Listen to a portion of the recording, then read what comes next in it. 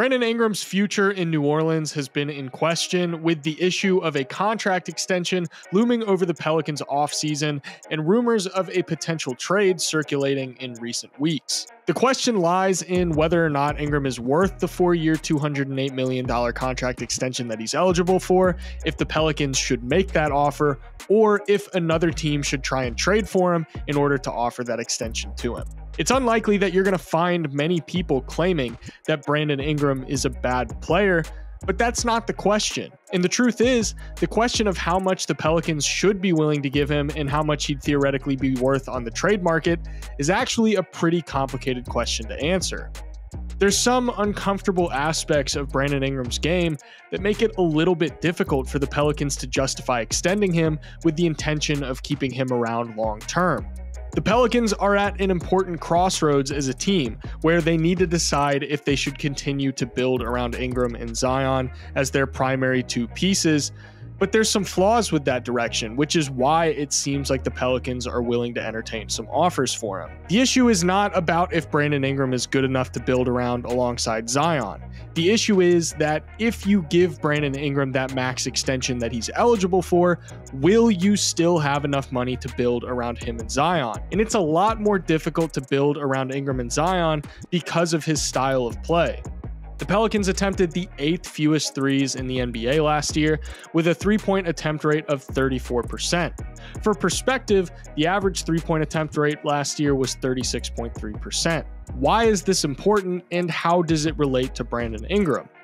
Well, the easy answer is that the modern NBA landscape necessitates teams shooting a high volume of threes to be successful. But that's not always true. Denver was last in three-point attempt rate last year, Oklahoma City was just barely ahead of New Orleans in three-point attempt rate, and Minnesota was just barely ahead of them. Yet all of those teams experienced more success than the Pelicans this past season.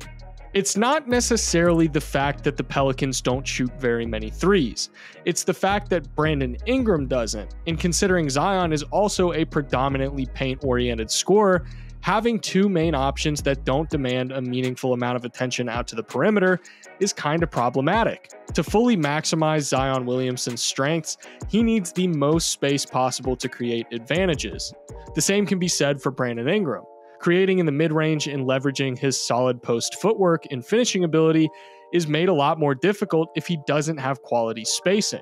One of these guys being low volume from three may not be an issue. Both of them being low volume from three is.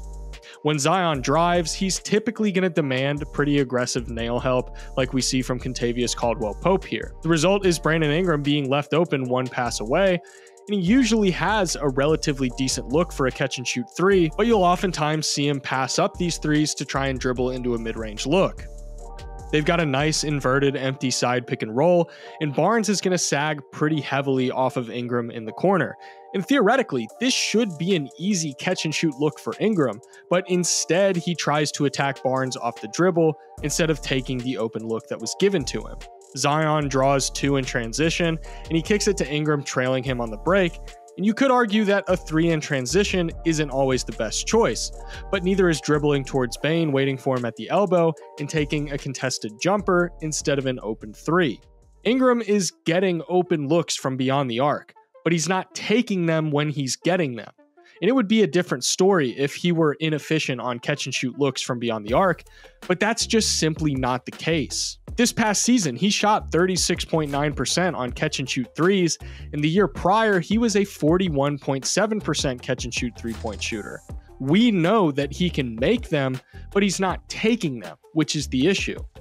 Let's even rewind to the 2019-2020 season, his first year in New Orleans. He was attempting the most threes of his career with 6.2 a night, and he shot 39.1%. That's not just good perimeter shooting, that's borderline elite. And if he were able to return to this level, it likely solves a lot of problems for New Orleans. But the context of his higher volume from 5 years ago is really important. He was the beneficiary of a guy like Lonzo who was able to set the table for him. It's painfully noticeable how much his spot-up volume from three has changed over the years, and it's likely a big contributor to the inconsistency in his perimeter shooting. And you might ask yourself, Isn't he a good enough mid-range shooter to negate the fact that he's opting for mid-range looks instead of threes? Well, let's unpack that a little bit. Last season, he shot 47% on long mid-range jumpers and 49% on short mid-range jumpers. That's highly efficient. It's among the best in the league. We all know that Brandon Ingram can knock down mid-range shots with the best of them. The question is that as valuable to the Pelicans as him taking more catch-and-shoot threes and potentially operating more as a floor spacer at times if necessary? Based on his numbers last season, he shot 47.5% on dribble jumpers inside the arc. That comes out to 0.95 points per shot. His 36.9% efficiency on catch-and-shoot threes last year comes out to 1.11 points per shot. So from that perspective, yes, a Brandon Ingram catch-and-shoot three is more valuable than him attempting a mid-range jumper off the dribble. But from a more tangible perspective, think about what this means for defenses. When you have Brandon Ingram one pass away from Zion with the ball in his hands, you get some free advantages. You can be a little bit more aggressive showing an extra body on Zion because you know if he kicks to Ingram waiting on the perimeter one pass away, you're probably not going to be punished for helping off of him. He's more likely to look for a mid-range jumper instead, and considering the math, even if he makes it, you live with it because you just gave up 2 points instead of 3. It makes life harder for Zion too, and easier for opposing defenses. And all of this blame is not on Brandon Ingram. This problem is very much exacerbated by other personnel issues in New Orleans. The issue of lineup optimization was actually an underlying narrative for the Pelicans the entire season. How can you create space for Zion and Ingram to operate with when you have both of them on the floor together? What's odd is the fact that Zion and Ingram have a net rating of plus 2.2 when they're sharing the floor, but when Ingram is on without Zion, that number comes out to plus 6.8, and when Zion is on without Ingram, they have a net rating of plus 2.8. You could come away from these numbers with the interpretation that the Pelicans are better with Ingram on and Zion off, but that would probably be a little bit irresponsible. Trying to figure out who's to blame in these lineups is unproductive.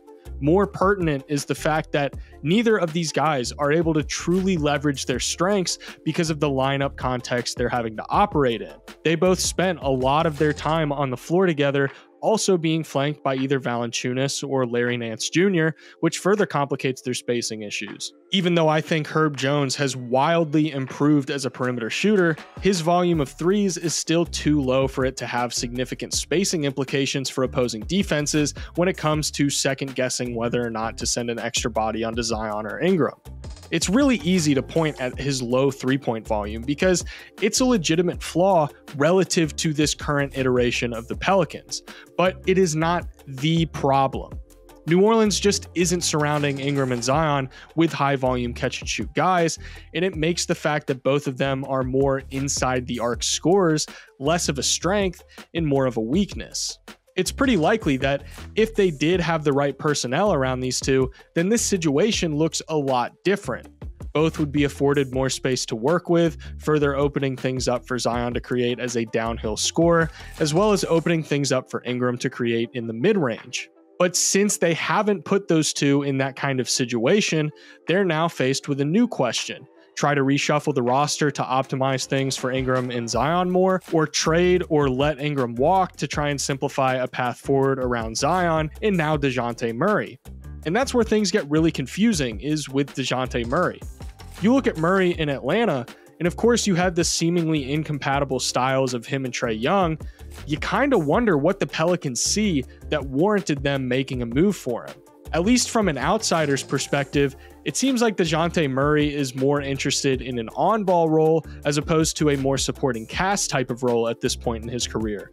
Given that the Pelicans still have Zion and Ingram as well, it complicates things further and makes Ingram's future more uncertain. If I were to venture to guess, New Orleans probably sees Murray as a cleaner fit than Ingram due to the higher volume of threes, as well as the possibility of getting more out of him defensively.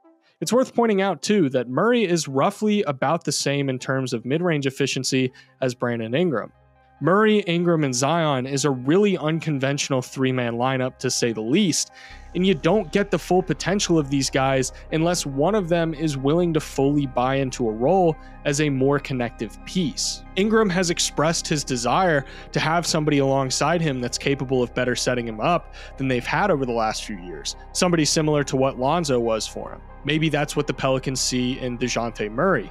But that doesn't negate the financial issues of giving Ingram a 4-year, $208 million contract extension. The Pelicans end up in dangerous territory if they lock themselves in as a luxury tax team due to the strict rules and restrictions that the new CBA imposes on teams that exceed the first and second apron.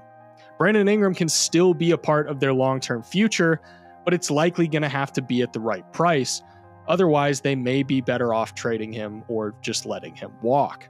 Really hope you guys enjoyed this video. If you did, I'd really appreciate it if you considered leaving a like and subscribing. It seriously helps me out so much. Regardless, thank you guys for watching, and I'll see you in the next one.